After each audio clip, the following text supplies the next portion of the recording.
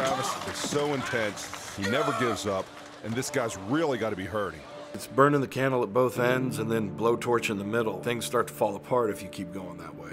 10 years ago, he was doing this very event. He got injured at World's Strongest Man, and we haven't seen him since, Danny. Well, it proved to be way too much for Travis Ortmayer. Didn't have any repetitions under his belt. I get it a lot from people. They say I had the Kazmaier eyes. I think the intensity kind of came down through my mother, because she had that kind of intensity whenever I would do something wrong, and she'd have a wooden spoon in her hand. And having that kind of genetic lineage for that intensity, fueled by the amount of bullying that I had in middle school. I had been lifting weights since I was 11, and I think by 9th grade it started to show. I was definitely bullied less. In 10th grade, I don't think I was bullied at all. 11th grade, there was none. In 12th grade, I think people were afraid of me. I just kept steadily working. Every day after school, I'd go in the garage, I would hammer the weights, drink my disgusting protein shake that they had back in the 90s. I had a friend who wanted to do the Texas State Championships, and being his training partner, I was gonna go up and help him, but I remember saying to him, like, strongman? You mean like those guys on TV? What are you, crazy? We'll never be that strong. As we got there, he was signing in, and the promoter looked at me and says, hey man, why don't you sign up? You're here. So I says, you know, what the heck, I'll give it a shot. That's when my friend looked at me and said, man, I'm glad you signed up, because now, at least now I know I won't take last. And yeah, I didn't know I had a competitive bone in my body until that moment. That lit a fire that, that took me in a new direction. It was 150 degrees out there. August 2nd, 2002, outside of a bank in Denison, Texas, right up on the border. But I remember feeling those events and smelling the tacky and feeling the stones in my arms every single night while I was dreaming for the next 6 months. It lit something up in me that I didn't know could be lit up. It was the most fun I'd ever had. I knew from that moment on, I was going to World's Strongest Man, and I was headed there to win. By the way, I did beat him the next day. I took 5th in that first show, and he did end up last. I took that fire from that first competition. I took that passion that I felt, and I ran with it. Within a few years, I was at Worlds doing my thing, having the time of my life. I think that rage burned bright for a long time. And then sometime around 2011, 2012, it kind of burned out.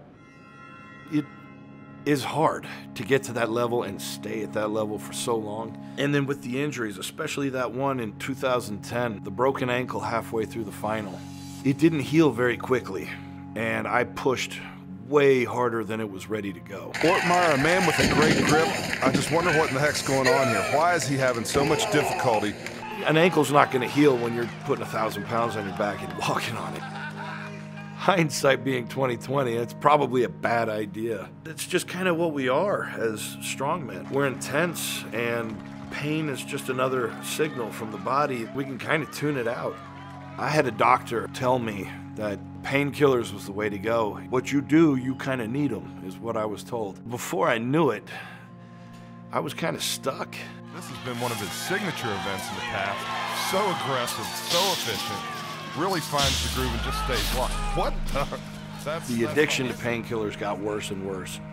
And I had tried to quit a couple times. I had no guidance. I didn't know what to expect, and that what I was feeling those withdrawals, I didn't know that that was normal. I didn't know that that's part of the process, and you just got to take it one step at a time. And a little side note about opiate addiction, it doesn't just numb the pain, it numbs your emotions.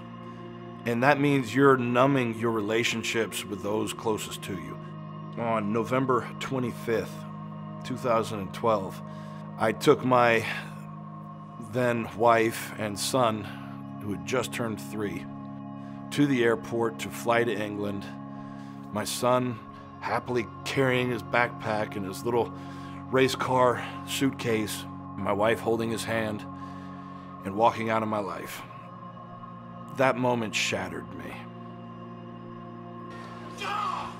A friend offered me crystal meth, And I decided to just give myself a week, do whatever I needed to do to get away from that pain. That week turned into 4 years. At first, I kind of justified the use of the crystal meth because I didn't need the opiates. I didn't need the painkillers, and I was able to actually get off of these painkillers without any of the side effects, the withdrawals. And I thought in my brain, hey, I can always kick this one. This is no problem. I don't need it. And I was just fooling myself. I traded one devil for another. That second one, that's a life destroyer. Opiates will mess your life up and cause some damage, but crystal meth will absolutely destroy it. I was ready to give up. I was ready to throw in the towel. I was ready to be done. And to speak metaphorically, the devil came up to me and asked, "Are you ready to give up?" And that's when I looked up at him and I said, "I'm not done yet." And that's when I put the gun down. And I remember just kind of putting my head down, feeling a little bit defeated, and I could see my feet moving.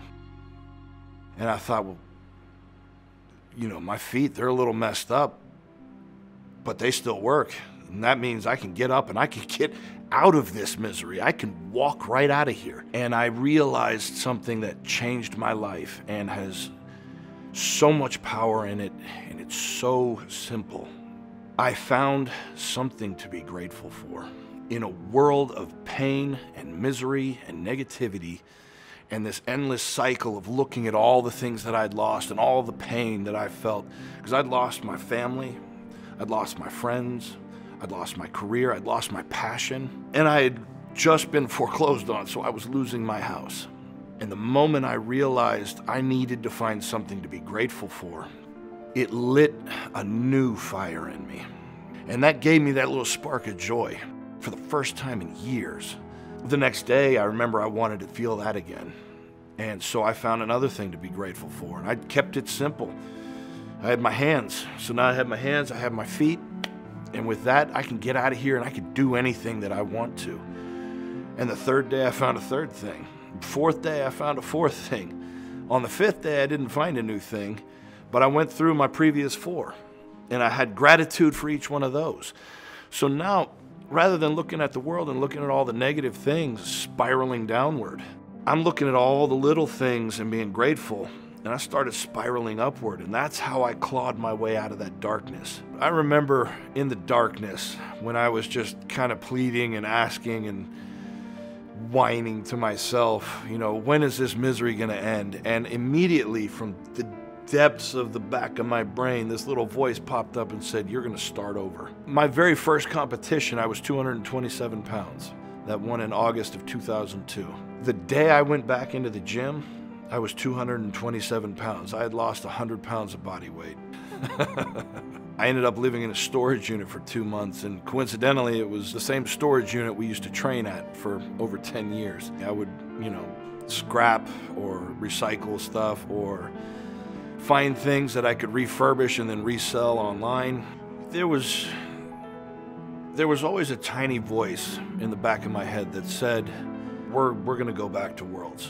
It almost seemed impossible, but I took it one step at a time, and I just kept climbing. I think it was maybe a little over a year and a half ago when I started to break my old best numbers. I started to break my old records. And I became stronger than I had ever been. And that's when I really started to believe, like, you know, maybe all this fight, this belief is not for nothing. Maybe I really do have a shot at this.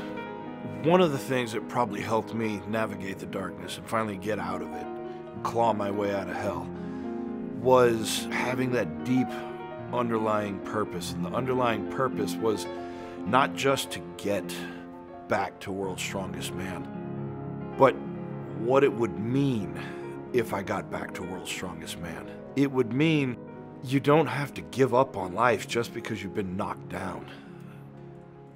I'm here at 2021 World's Strongest Man for a lot of reasons, but there are 2 that stand out above all others. The first one is obviously I want to show everybody who's been kicked while they were down and had the world turn their back on him that it's up to them, it's up to you to get off the ground and make something of your life. The other reason I'm here, I want my son to see that his father is out there still fighting. Every time I'm lifting, every time I'm competing, every single day of my life, there's not a day that goes by I don't think about you, son. And I hope that you see me here at this competition and realize that I've climbed a massive hill, mountain to get here, and that you come from that same spirit. And I want you to realize that you've got all the strength in the world inside you. And I want you to know that your dad loves you, and I miss you every single day.